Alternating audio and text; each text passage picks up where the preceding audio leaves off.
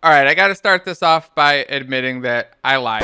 Hey, what's up? I'm Jason, and today I want to talk to you about the differences between using a framework and an engine in your game development process. Now, this video is really targeted for people who are considering getting into game development or programming, or maybe programmers who are already in the field and already doing a little bit of development and just kind of curious if they made the right choice or what the other options are. The inspiration for this video actually came from a post I saw in the GameDev subreddit, so I just kind of want to read this through to you. And it says, using a game framework instead of an engine. Or that's the title. It's a question here. It says, some context. I was just browsing through my YouTube feed when I found a video talking about game frameworks and why they aren't using a game engine. I'd have heard of frameworks such as Love 2D and Pygame, but had never really paid much attention to them. But as I watched this video, I was thinking about how this was a good idea for me too. Some more context. I'm a 13-year-old programmer, and my main inspiration for programming was game development. And that's part of what caught my eye. What 13-year-old programmer asking this question? It says, I decided to go down the Unity route and thought it was the best thing. But after that video, I'm not sure it is anymore.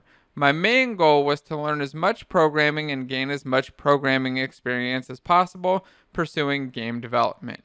To all of you more experienced programmers out there, should I use a framework or an engine? And if a framework, which framework should I use? So that's what we'll talk about today. I'll share what I did, what I wish I had done, and what you might want to do for yourself. But before we get started, this video is sponsored by Milanote.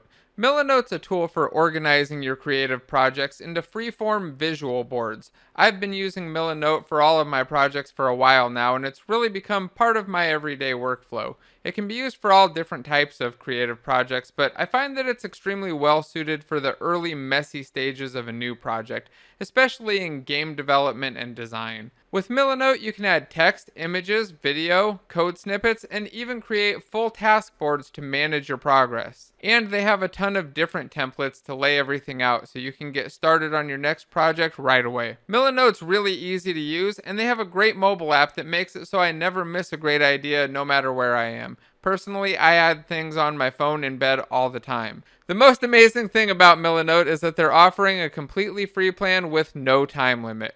Whether you're planning a small 2D platformer or a complex RPG, it's extremely important to keep track of your ideas, vision, and your progress. So I definitely recommend you check out Milanote's free offer by simply clicking the link in the description. Alright, I gotta start this off by admitting that I lied the last time I talked about this. I think it was during one of our last Game Dev show episodes. If you haven't seen that, check it out, by the way. But I talked about how when I started game development, or when I started getting into computers and programming, that game engines just didn't really exist, and you had to start by typing everything out and kind of learning from scratch, writing all of the very basics. There weren't even really any frameworks available. It wasn't like you could just go write something to make something render on screen. That wasn't completely true. I'd forgotten about Gary Kitchen's Game Maker, which was actually a really cool engine that I used when I was, I guess, like 9 or 10 years old. It was really handy for making fun games and kind of opened up my eyes to the ability or the things that I was actually going to be able to do in the future. Now, of course, since I was a little kid at the time and barely knew what I was doing, most of what I did was just working with the examples that were built in there and then making minor changes, seeing how things would adjust, and then slowly trying to add my own little tweaks and adjustments to stuff. And this was a lot more exciting and inspiring than when I would write some regular old basic code on a Commodore 64. That's what you'd write, some basic code. I'd be writing little text adventures. That was one of my favorites, copying like text adventure books or choose your own adventure books and turning them into code, or simple little math problems like, hey, what's 7 times 7? And then getting my sister to try it out, who was much younger, and laughing, haha, she can't figure out this math problem. It was a lot of fun, but not as fun as actually putting in graphics and building out something that I could share and really get people into it and share with my friends, which is what Game Maker kind of allowed me to do. Of course, things have changed dramatically since then. Over the last 25 years, there have been a number of frameworks and game engines that have become available. I know that one of the first ones I used was Torque Game Engine, which was really cool and fun to use because it allowed me to actually create a 3D game. Even though I barely understood the code, I was able to set up a game, get characters moving around, and make some changes. I didn't get a lot accomplished, but it was really inspirational. Enough about my experience, though. Let's actually break down the differences between using a framework and using an engine, and what that'll mean for you both as a developer and just learning along the way. And I'll pop up some pretty visual guides so you can follow along. All I ask is that you just do what that thumbs up thing says and just hit the button or share the video. It does help a lot, and I really appreciate it.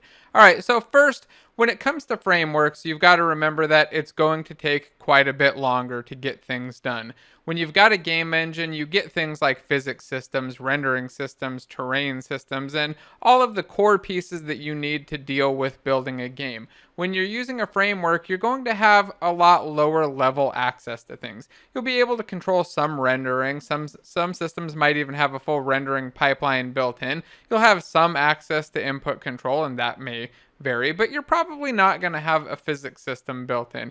You're probably not going to have a terrain system, an animation system, a full-fledged sound system, or any of those other things. So you're going to need to build whichever ones of those actually apply to your game. Now, that can be handy though, because that's a useful set of skills to learn, and some companies need those skills, and we'll talk a bit more about that along the way.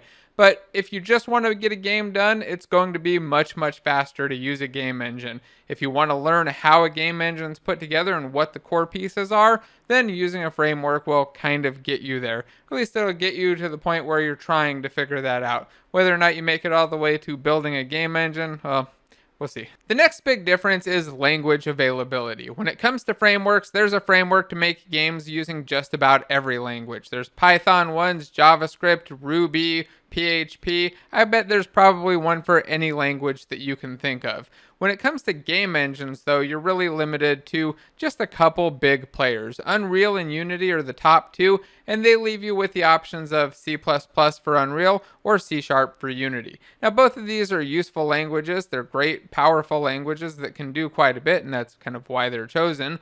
But there's not a lot of extra selection or a lot of availability of other options. And I know that that can deter some people who really like a specific language and want to learn game development in that language. Now let's talk about another language, the language of math. And this is one where I think frameworks might have a harder time. And this is because when you learn framework development or you learn to make games using frameworks, you actually really need to understand a good amount of math. You're going to be doing a lot of math, calculating things for your rendering, for your cameras, for your physics, and just about everything else.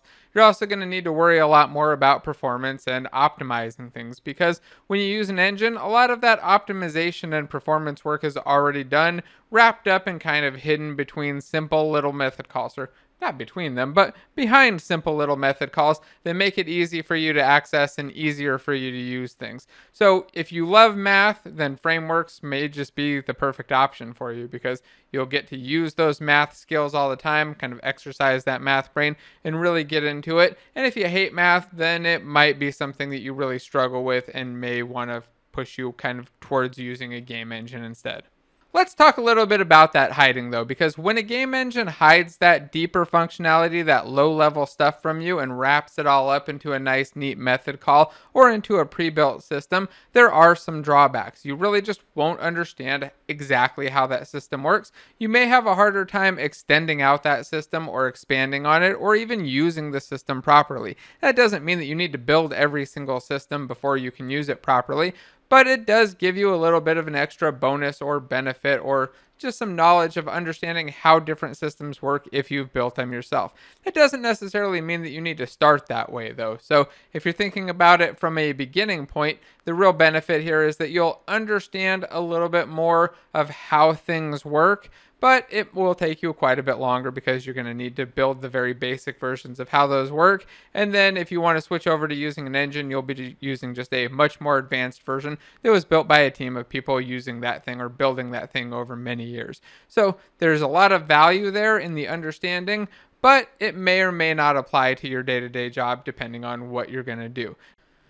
Let's finish this by comparing job prospects because that's probably the thing that people care about most. So, if you're a framework developer, you work with frameworks and you learn a lot of frameworks, to be honest, there really probably aren't nearly as many job openings available. I actually did a quick search this morning to see what was available in the game development community, and everything except for one job posting either requested Unreal or Unity experience. And that's because that's where most game dev jobs are. Most game engines are already built, or they're built and managed and maintained by big teams. I don't know the size of all of them, but I know that Epic and Unity have giant teams alone, and every game company that I've been at had some engine team that was dedicated just to working on engine related stuff. And even the bad game engines, the ones that you think are terrible and hate, those probably have a lot more than one developer working on them. So that's why there's just not a lot of work available to do that kind of stuff.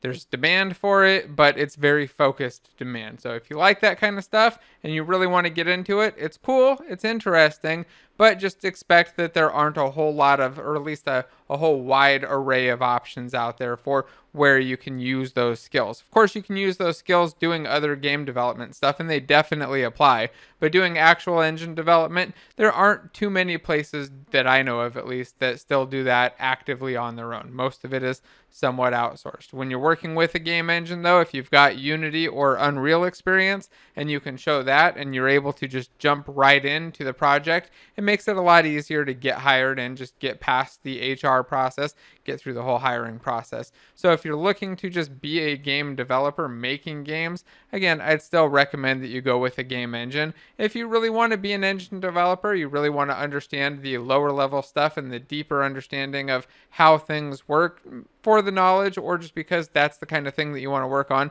then go that route. But either way, remember to hit the thumbs up button and let me know if you have any other suggestions or just other frameworks or things, or just comments down below. I guess, yeah, say whatever you want down below and I'll try to reply and say hi. All right, thanks again. I'll see you later. Also, don't forget to check out Milanote. Get started organizing all of your projects completely for free by simply clicking the link in the description.